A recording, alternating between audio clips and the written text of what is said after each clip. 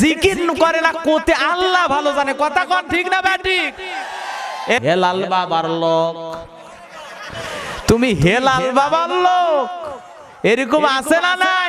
তালা বাবা, সালা বাবা, শিকল বাবা, কথা কয় না।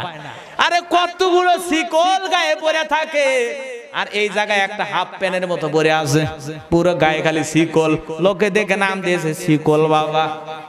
এই যদি সমাজের অবস্থা হয়, কয়দিন পর কেউ ফুলকপি নিয়ে আসা বলবে ফুলকপি বাবা, এরপরে মরিচ বাবা, এরপরে গায়ে খালি তেল মাখবে, ওর নাম হবে তেল বাবা। এরপরে কেউ পুরো শরীরে এরকম বিদ্যুৎ সেট করবে, ওর নাম দিবি মানুষ বিদ্যুৎ বাবা। কথা কন না, কারেন্ট বাবা, কারেন্ট বাবা, কি নাম দিবি? এই হলো সমাজের নতুন নতুন বীর আবিষ্কার হওয়ার ঘটনা রে বাজার। সমাজের অবস্থায় এমন হয়ে গেছে, কেউ আবার যদি দেখা যায় 5-6টা নারী কাছের ভিতরে নিয়ে এক জায়গায় বসে জিকির করবে, আর ওর নাম দেবে মানুষ নারী বাবা। কথা কন, এলে উচিত কথা বললে তো অনেকে মন খারাপ করতেছেন, এলে ফাজলামি পাইছো কই? কথা কন, এলে ফাজলামি আছে ইসলামের ভিতরে? অবশ্যই আল্লাহ ওয়ালাদের ইসলাম থেকে আলাদা করা হয় নাই। আল্লাহ ওয়ালারাই এই জমিনে ইসলাম প্রতিষ্ঠিত করেছে, আল্লাহ ওয়ালারাই পথ ভোলা মানুষকে পথ দেখাইছে, তবে ভন্ডামি করে না। কথা কয় না?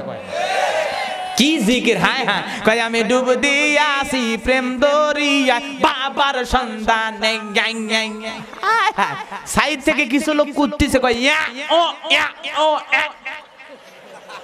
জিকির করে না কোতে আল্লাহ ভালো জানে। কথা কোন ঠিক না ব্যাঠিক? এলা জিকির করলে সব লেখবি, ফেরেশতা দাঁত মুখ খালি কামড়াচ্ছে আর কইছে আল্লাহ কি লেখমু কি লেখমু, কয় কি করতেছ? কয় ইয়া ও করে। কয় কিছু বুঝিস? কয় না বুঝি না। কয় তোরা কি বুঝবু রে, তোরা কি বুঝবু? আমি দুনিয়াতে এত জিকির দিছি, সব বাদে রাখলে কোথা কোথি জিকির করতেছে। সুবহানাল্লাহ, কত সুন্দর ডাক। কথা কোন ঠিক না ব্যাঠিক? বিশ্বনবী নিজে ফরজ নামাজের পর সুবহানাল্লাহ পড়তেন। সুবহানাল্লাহ বলেন। সুবহানাল্লাহ পড়তেন, আলহামদুলিল্লাহ পড়তেন, আল্লাহু আকবার বলতেন, সুবহানাল্লাহি বিহামদিহি সুবহানাল্লাহিল আযীম। এগুলো হলো বড় বড় উত্তম জিকির। সুবহানাল্লাহ বলবেন না?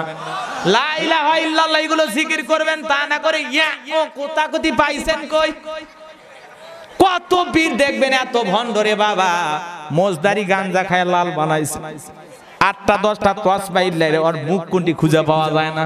এরকম আছে না? না, বগলের চুল দিয়া বেরি বের হয়েছে, বেরি বের হয়েছে। আর সুন্দরবনের এই অবস্থা, বান্দরবনের কি অবস্থা?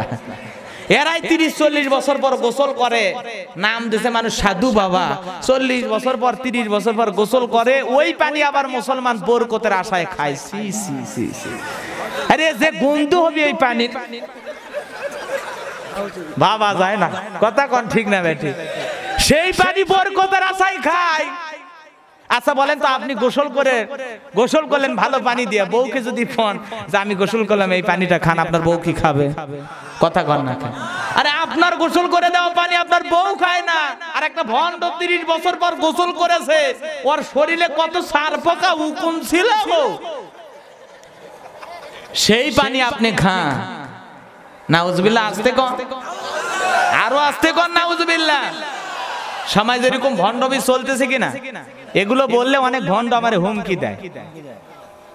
হ্যাঁ, মোবাইলে হুমকি দেয় ভণ্ড বাবার লোকেরা। এই হুজুর ওয়াজ করতে যান, আমার পীরে বাঁশ দেন কে? তোর পীর বাঁশের কাম করলে বাঁশ দিবি না? কথা কন না কে? তুমি ওয়াকাওয়ালা পীরের দরবারে যাও কে? হক্কানি পীরের তরিকা করা, আমি নিজেও পীর মুরিদি করি, কিন্তু হক্কানি পীরের দরবারে যাওয়া লাগবে। তোমার বাবা গাঞ্জা খিলে মুরিদ দেয়, নাম হলো গাঞ্জা বাবা। তুমি ওগুলো টানোয়ার কাও, গুরু গাঞ্জা বানাইলা কি দিয়া, টানে টানে মজা পাই, মাইয়া একখান দেখতে পাই, গুরু গাঞ্জা বানাইলা কি দিয়া। এরকম আছে না নাই? যেই পীরের দরবারে গাঞ্জা খাওয়ার ব্যবস্থা করা হয়, বিড়ি খাওয়ার ব্যবস্থা করা হয়, নারী পুরুষ একত্রে ঢোল টবলানে জিকির করে। আমার গাইবান্ধায়, কোন জায়গায়? আমার গাইবান্ধা লক্ষ্মীপুরে একবার মাহফিলে গেলাম, বাবারে হই হই কাণ্ড, রই রই ব্যাপার। যায় দেখি নারী পুরুষ একত্রে ডুগি তবলা বাজায় মাথা লাফায় কিছু নারী দেখেন না চুল ছাড়ে যাচ্ছে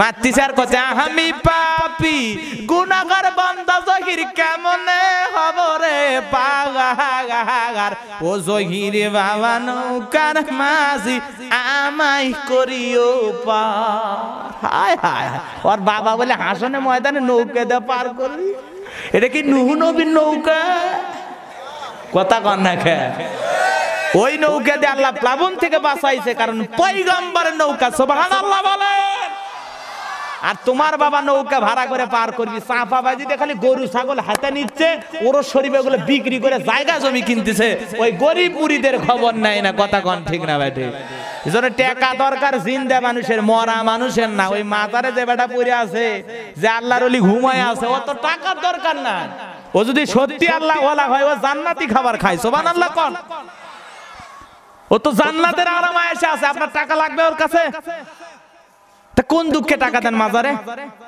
কথা কন না কি প্রয়োজন আছে মাজারে টাকা দেওয়ার বলেন আজকে পাগলি মরে যায় নাম দেয় পাগলি শাহ রহমাতুল্লাহ আলাইহি একটা পাগলি মরে যায় কথা কয় না এরকম ঘটনা আছে না না মহিলা মুরিদ দিচ্ছে মহিলা পীর যাইবেন কোন জায়গায় আরে ওয়াজ করব না আমি আপনার ওয়াজ করব না মহিলা পীর আছে না নাই জোরে এখন আছে না না একটা মহিলা যদি পীর হয় পুরুষ মানুষ যদি মুরিদ নিবার যায় কি করবে কথা কন আমার মাথা কাজ করে না এমনিতেই মহিলারা যে অবস্থায় চলাফেরা করে আল্লাহ মাফ করুক হিদায়াত দান করুক জোরে কোন আমিন মহিলাদের ওয়াজ কি করব বাজান কষ্ট পাচ্ছেন নাকি মনে আমার ভাইয়ারা তাহলে প্রত্যেকটা মানুষ ঈমানের পরীক্ষা দিতে হবে আল্লাহ সেই কথা বলেছেন তাহলে আলিফ লাম মিম এগুলো দুনিয়ার কোন ভণ্ড পীর কি জানে এগুলো জানে কে এগুলো হরফে মুকাত্তাআত এগুলোর অর্থ একমাত্র আমার আল্লাহ ছাড়া আর কেউ জানে না কথা কোন ঠিক না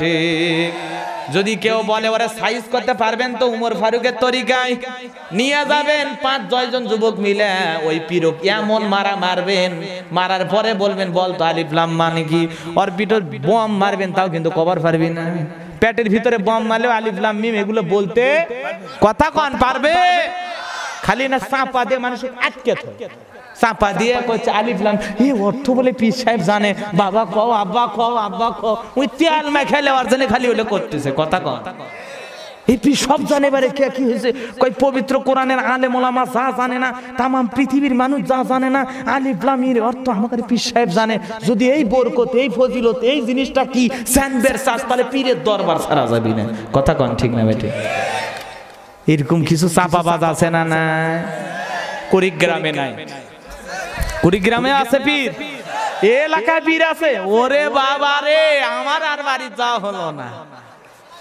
তবে ভণ্ড পীরদেরকে সাবধান করার দরকার আছে জোরে কোন আছে না নাই আমার ভাইয়েরা আল্লাহ রাব্বুল আলামিন কি জানায় দিলেন আহাসিবান নাসু আইয়ুতরাকু আইয়াকুলু আমান্না ওয়া হুম লা ইফতানুন আল্লাহ দিকে বলেন মানুষেরা কি মনে করেছে তারা বলবে আমি ঈমান এনেছি আল্লাহ পরকাল বিশ্বাস করেছে এই কথা বললেই তাদেরকে ছেড়ে দেওয়া হবে তাদের কি পরীক্ষা নেওয়া হবে না এই কথা কে বললেন তারা ঈমান এনেছে এই কথা বললেই তাদেরকে ছেড়ে দেওয়া হবে তাদের কি পরীক্ষা নেওয়া হবে না এই কথা কে বলেন আমার আল্লাহ রাব্বুল আলামিন আরো বলেন ওয়ালাকাদ ফাতান্নাল্লাযীনা মিন ক্বাবলিহিম ফালা ইয়ালামান্নাল্লাহুল্লাযীনা সাদাকু ওয়া লা ইয়ালামান্নাল কাযিবিন